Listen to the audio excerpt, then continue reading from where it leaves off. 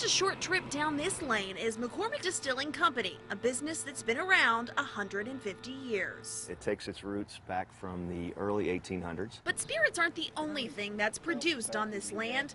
This site was originally a meat packing plant, and you can still find evidence of this past in the ancient cave, an old natural meat locker. It is an integral part of the site, and it's actually, we think, very neat. McCormick began in 1856 on this land, thanks to some very special geography. The reason that they chose this location is that we are sitting on a natural limestone shelf, and the water that's filtered through that limestone that we use to make the bourbon. And for 150 years, McCormick has accumulated a lot of history. McCormick was actually the producer of all the Elvis Presley decanters. It even survived the Prohibition era. This one was able to stay open by producing medicinal alcohol.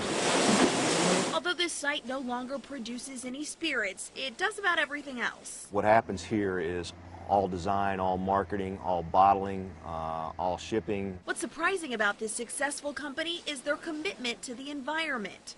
They even named one of their green efforts after 360 Vodka, an eco-friendly product produced in the most efficient way possible. 85% recycled glass, post-consumer, 100% post-consumer paper labels, reusable caps. 360 Vodka's huge success kept the owners of McCormick Distillery eager to do more for the environment, and so Forest 360 was born. Trees absorb carbon, and this is a part of an effort to reduce our carbon footprint.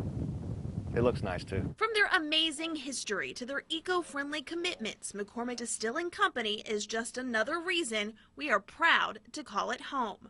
Christina Medina, NBC Action News.